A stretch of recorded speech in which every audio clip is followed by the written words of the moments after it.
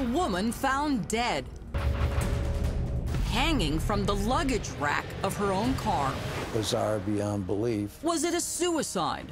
I said, there is no way on this earth that it's a suicide. Or was the whole scene staged? He was all sweaty and out of breath. What happened to Jenny Webb on that dark, dead-end road? And was she the only one to die that night? I knew right then and there. I just couldn't believe it. I felt sick to my stomach. Jenny Webb had a magnetic personality, attracting everyone around. Tell me a little bit about Jenny growing up. I always thought of her as the sparkle of the family. She loved life, and she had a good attitude. Nothing ever got her down. She was just the most happiest, loving person you'd ever want to meet. The 32-year-old from Buena Vista, Michigan, had even more to be happy about these days. She was 8.5 months pregnant with her first child, a boy. Jenny's mom, Dawn, was in shock when she first heard her daughter was expecting. For that matter, so was Jenny. She was 5 months pregnant before she found out she was pregnant. She was 5 months pregnant? 5 months pregnant, yes. And I'm like, you're pregnant? I said, you know, you're not even really dating anybody. Even still, there was no question as to who the father was. What did she tell you about him? Well, she and he had been friends for probably 10 years. I had never met him. She would say the name, that's all she told me, that he was the father. There was a reason she wasn't with the father. He was married. She was under the impression that he was separated, not even living with his wife at the time. And that's when they entered into a more intimate relationship. Yes. And just to be clear, because she was carrying his baby, was she in love with him? No, absolutely not. And did she have any fantasies of marrying him or bringing up the baby together? Absolutely not. So Jenny was preparing to be a single mother to a son she'd name Braxton.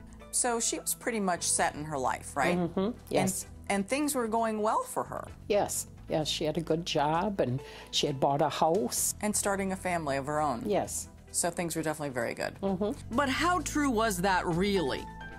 When a decision is made to end it all.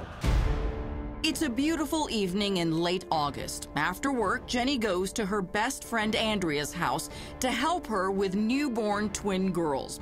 Jenny can't stay too late. She has plans that night to meet up with her baby's father. I said, you know, what are you guys meeting up about? And she said, well, we need to discuss this whole child support thing. Did she also want to put his name on the birth certificate? Yes. And how did he feel about it? I think that was one of the things that he was kind of on the fence about, so they were discussing that as well. So when she left that night, walked out the door, what's the last thing you two said to each other? I thanked her for helping me with the girls, and she said, same time tomorrow, and I said, if you're willing, and she goes, yep, and she stepped off the porch, and she goes, see ya, and she drove off. A couple of hours later, a gruesome discovery on a secluded road.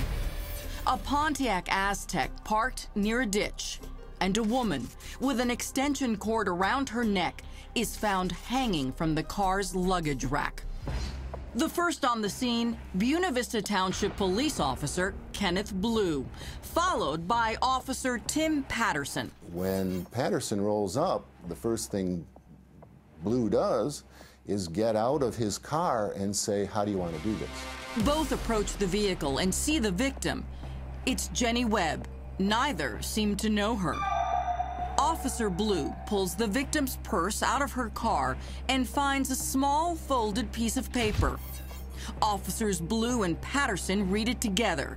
It's a suicide note. There were a lot of details in the suicide note that she had lied about the true identity of the baby's father. She finally revealed that his name was Chris. She goes on to say she met him at a bar one night and lied. She's ruined her life and feels like a failure because she can't afford to support herself and her baby. The suicide note ends with, "It's the only way. I love you and I'm sorry, Jenny." After reading the note, Officer Blue pulls out the victim's wallet. He looks at her ID and then proclaims, gee, I know this girl.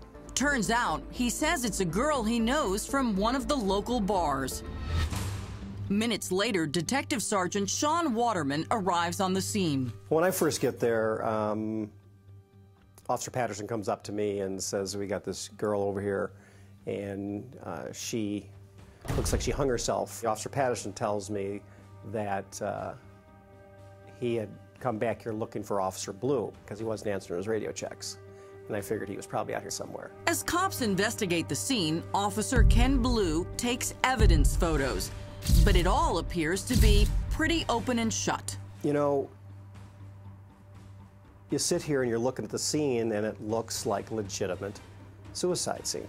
Not many women normally hang themselves, but I have seen it. And so it didn't look anything out of the ordinary at that time. So the car is towed away and Jenny Webb's body is taken to the morgue. Detective Waterman then makes his way to Jenny's family's home to deliver the heartbreaking news. That horrible night, how did you find out? The phone rang in the middle of the night, and it was Sean Waterman said, "I'm on your porch, please come open your door." And I opened the door, and he said, "There's been a suicide." And I said, "A suicide?" And he said, "Yes, Jennifer Webb." And I said, which is kind of dumb, but I said, "Is she dead?" And he said, "Yes." And I said, "She may be dead, but she did not commit suicide." What about the suicide note? When I saw the suicide note, it was typed. It was single-spaced. It was in size 10 font. And it was just worded so unlike my daughter. If Jenny would have written a suicide note, it would have been in her own handwriting, in a glitter pen, in purple or green or pink, and each person would have got their own copy. It would have never would have looked the way it did. And the content of that letter? I don't even remember most of it because I probably only read about a quarter of it, and I knew that it just wasn't legitimate, so I didn't bother reading the rest of it. Then Detective Waterman asked the Webbs 3 important questions. The last one changes everything. He said, "Did you know she was pregnant?" And I said, "Yes." And he said, "Do you know who the father was?" And I said, "Yes." And he said, "Who?" And I said, Coming up, a bombshell. The name of the father revealed. his face just went white as a sheet. You knew in your heart that your daughter was not suicidal. That's right. That's right.